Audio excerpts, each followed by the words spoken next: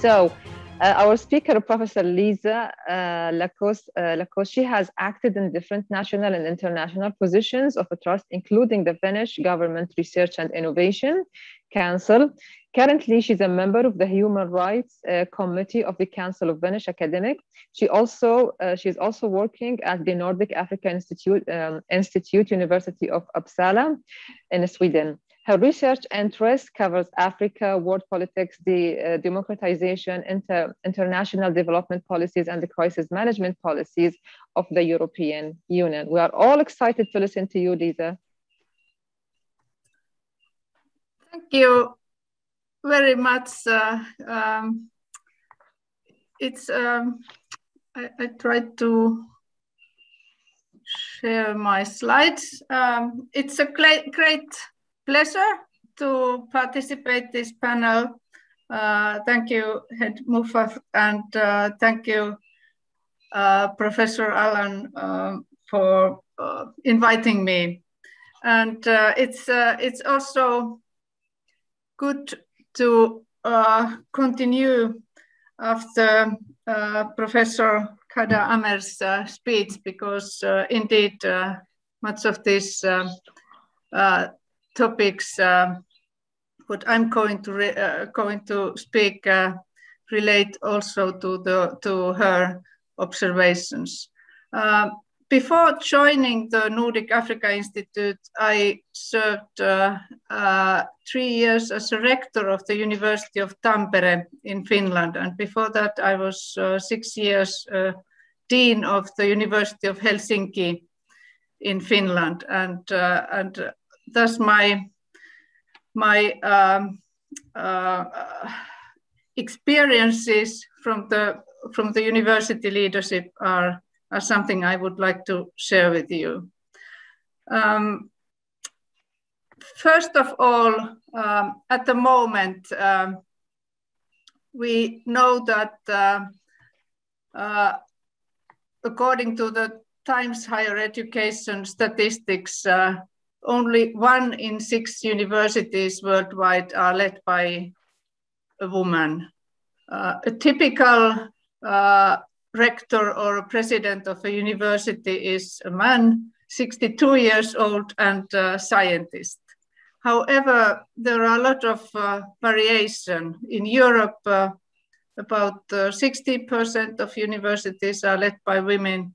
North America, US is leading in this sense. Almost a quarter of universities are led by women. In the Middle East, the percentage is 5%. But let me say that in my own country, in Finland, where women also had right to vote very early, already in 1906, which was a time when women also were able to run as candidates to the parliament. So we were even more advanced than New Zealand. But at the moment, women's representation in the university leadership is very low. Of the 13 universities we have in Finland, only 1 is led by a woman, and it's a Tampere University where I was previously. So now there is a 4th women rector at the University of Tampere, but all the other universities are led by men. At the moment in Helsinki University, there is a female rector, but she is acting rector only. So of the top universities, indeed, 19% had a female leader. What is maybe also interesting is that the female rectors more often represent humanities, arts, and social sciences. Although, as we heard, also women's representation in the sciences and engineering is increasing, but that is a clear difference in the leadership at the moment. My own area also is social sciences. I come from political science. And indeed, what Professor Khada Amer was also saying, why does it matter? It matters because universities are still male-dominated institutions, and we need examples. Women leaders are examples for young scholars, for students. And it's also important for a good leadership to bring different perspectives, to bring diversity to the leadership. We also know that gender equality and women's education in particular do contribute to economic growth and human development. Women's participation in the leadership has an impact in the culture, in recruitment, how research resources are allocated, even peer review processes when scientific publications and outcomes of research projects are assessed, even with regard to the number of citations. We know that there is a bias at the moment in the academic culture. Globally, women represent less than 30% of the world's leaders, world's researchers, and this, of course, means that a lot of potential capacity and resource is underutilized. What I would like to speak also are the different initiatives and networks that have been created in order to enhance women's participation. UNESCO, of course, is a very important global actor. I'm just mentioning some of the UNESCO initiatives as examples. There are much more, but gender equality was noted as a global priority in 2007. UNESCO has since 2008 published a gender report as part of the Global Education Monitoring Report. So they are producing very clear statistics all over the world about the improvements or the status of gender equality at different levels of education.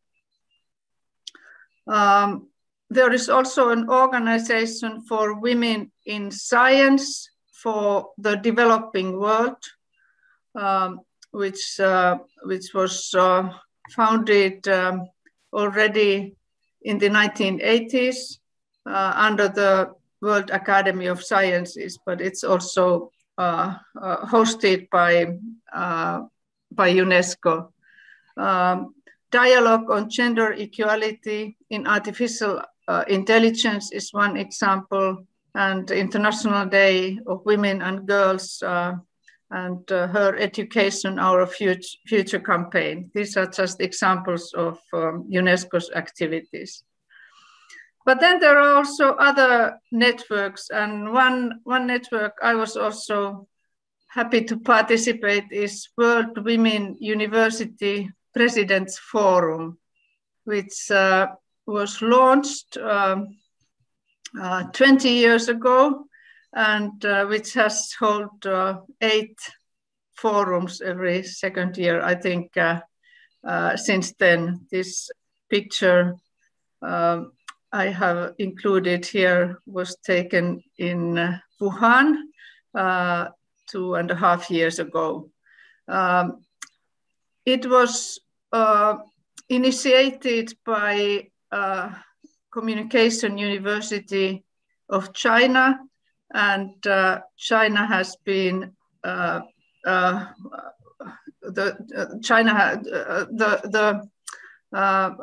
biannual forums have been arranged in China and in Taiwan, in Tokyo once, but these have been supported by the government of China, which in a way it represents, I think, Chinese soft diplomacy also, but very comprehensively brings rectors and presidents of universities together from all over the world. Also, there have been sub-forums of this worldwide university presidents forum. I'm just listing here the ones that have been arranged so that you can see how well it is covering the world, from New Zealand, Japan, US, Turkey, Zimbabwe, Mexico, Nepal, and the one that was arranged in 2016, Nordic Subforum, was arranged at Tampere University at the time when I was president there. These kind of networks where women can share their experiences when leading academic institutions and when trying to change also the culture within these institutions have been very valuable, and the specific focus has been in this networking has been to encourage particularly younger women to take such positions of responsibilities at the universities. Then also there is a European Women Rectors Association, which was established in 2015. I think what's remarkable is that these are quite recent phenomena and quite recent networks when you compare to many other women's movements. And this European network is closely working with the European Commission and really trying to push for all actions for gender equality in academic work. I think my third example of this kind of important networks is Women at Leadership Theory to Practice network, which brings women from the MENA region in particular together, and they have also a program, Women in Higher Education Management, WHEM. I'm just listing here the publications which are really worthwhile for you to look through, about gender, power and management, cross-cultural analysis in higher education, then generation and gender in academia, then gendered success in higher education from a global perspective, and then gender and power in higher education. Why does this all matter? I only can support the previous speaker that equality does affect the quality of research and higher education, and in that way it can also enhance the impact of higher education. And I just want to go back to one of my slides, which I went through too quickly, which relates to the impacts of COVID. I think that there are also, probably there has been also opportunities for women to participate more actively when they can work remotely. However, the fact that women do spend more time on childcare and have had more responsibilities, for instance, for children's homeschooling than men, have probably affected the fact that they have had less time for research and publication when compared to the male colleagues. Also, it often is so that women have bigger teaching burdens than men have. So we have evidence, unfortunately, that during this year, women's academic outputs in scientific journals have decreased. And there is also evidence that there is a bias towards men experts in media coverage of COVID-19, even though the effects of the pandemic, of course, do concern both genders equally. So this is my last concern, why I also think that really enhancing women's opportunities in science and higher education are the key for us to overcome also such challenges as COVID-19. Thank you very much.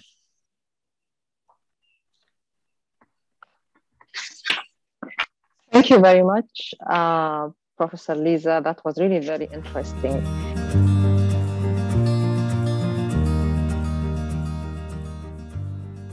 For me, education is the key for my future.